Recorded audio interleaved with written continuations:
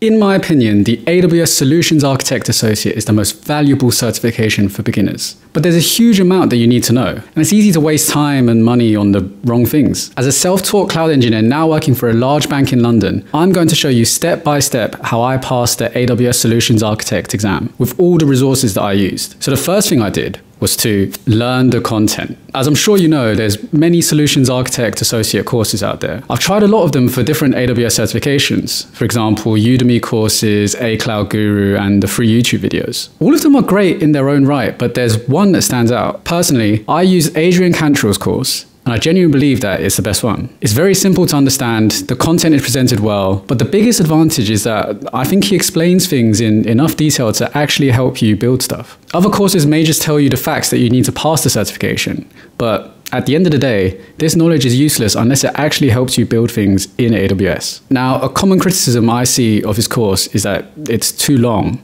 and a lot of it isn't really relevant to the certification. But I guess it depends on what your priorities are. If you just want the facts and figures to pass the exam without fully understanding all the details, then maybe another course is better for you. I would warn you not to do this though, particularly for the Solutions Architect Associate. The knowledge that you gain from passing this certification is really, really important, even more so than some of the other certs. The knowledge here is foundational for AWS. You don't really want to rush through and not fully understand things. But whatever course you take, you want to be taking notes the right way. Otherwise, you could spend hours watching a course, look down at your notes and realize that you understand none of it. What's worked really well for me is firstly watching a video within a course without making any notes at all. I'm purely 100% focused on trying to understand the content. If there's something I don't understand, I'd open up ChatGPT and ask them to explain again in a simplified way, without any technical jargon. Once the video is finished and I'm sure that I understood all of it, really understood all of it, I'd make some notes on the key things that I've learned. Basically, the goal of these notes is to try and summarize the key points in the video. I used to try to remember the exact phrasing that the instructor used and write my notes like that, but when I reviewed my notes again, I found that I couldn't really understand all of it. So instead, I now write everything completely in my own words, as if I was explaining this topic or service to someone else. This forced me to actually understand the concept and pointed out any gaps in my knowledge. Now, I'm not gonna lie, I did struggle with this a lot at first. There's been a lot of times where I watch a video and think, oh yeah, I understand this makes sense. But then when I try to explain it in my own words, I'd either start going blank or start using a bunch of technical jargon that didn't really make sense. I really like this quote from Cajun Koi Academy on YouTube. The only way you're going to learn is by struggling with the info in your brain.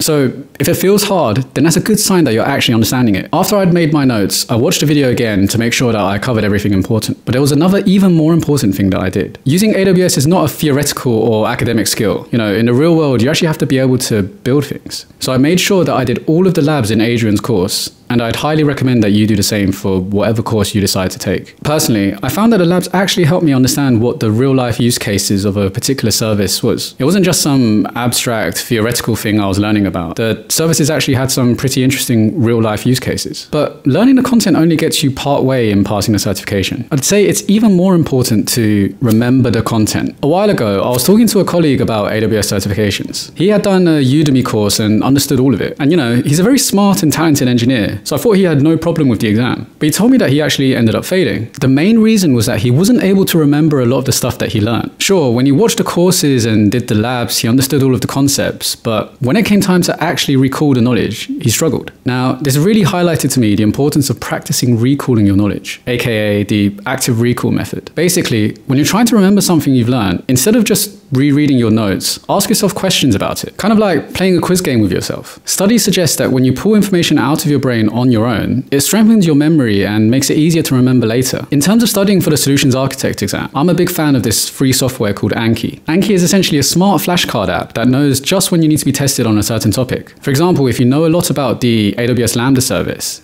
then it will recommend revisiting this topic less frequently. But if you're struggling to learn about step functions, it will start quizzing you on this more often. It basically solves the question of what should I study and when. When making these cards, I would take the notes that I previously made and turn them into question-answer pairs on the flashcards. For example, here's some of the cards that I have. As you can see, it's not the most detailed, but this is the information that I personally needed to practice. Once I felt that I could remember most of the concepts, I was pretty happy and moved on to actually practicing exam questions, practicing for the exam. So at this stage, I started to test myself with real practice papers. I initially tried the free sample exam questions published by AWS, and I think they're definitely a good starting point, but I found that firstly, it didn't cover enough services, which makes sense as there's only 10 questions. And secondly, the questions seemed a bit too simple. I didn't want to be underprepared for the real exam. So I bought a set of practice papers from Tutorials Dojo, which were recommended online quite often. There were lots of practice exams and practice questions here, and I would say the difficulty level seemed to be around what is expected in the real exam. I went through each of the practice sections in exam conditions, so no external help and under the same time conditions. For any questions that I got wrong, I did some more research and made notes to add to my Anki deck. I think this was really helpful because after a few practice exams, I noticed that I had identified where most of the gaps in my knowledge were. And through practicing with Anki, I was able to plug those gaps. Something that I think is underestimated is exam technique. Unlike school tests that might start easy and get harder,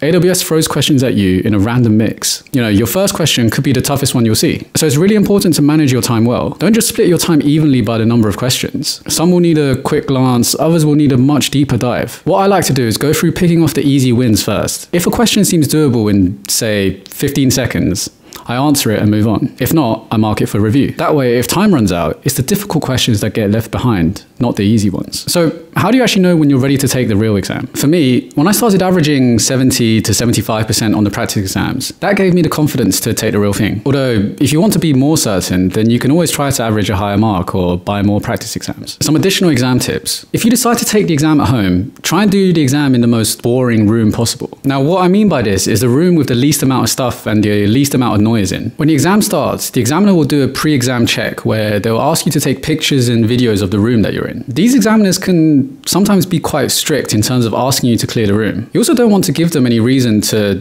think that you're cheating, so the less stuff in the room, the better. In terms of the actual exam, I would recommend making use of the flag for review feature. It's easy to get stuck on a question for a long time, but I would suggest going through all of the questions once first. You want to be sure that you've tackled all of the easy questions, but I would say personally, the time limit wasn't a huge issue for me. I finished with some time to spare, but this may vary depending on the questions being asked. AWS doesn't actually give you your result instantly because they take some time to review everything, but I found out my result around 1 day after the exam. This varies between person to person though, so don't worry if you haven't heard back after a few days. But what do you do after you pass the Solutions Architect exam? Well, there's actually a huge amount of overlap between the Solutions Architect and the other associate exams, like the Developer Associate. And this is exactly what I did. I studied for the Developer Associate straight after, as most of the knowledge was still fresh in my mind. And this is definitely something I recommend. So if you're interested in how I passed the Developer Associate, then check out this video.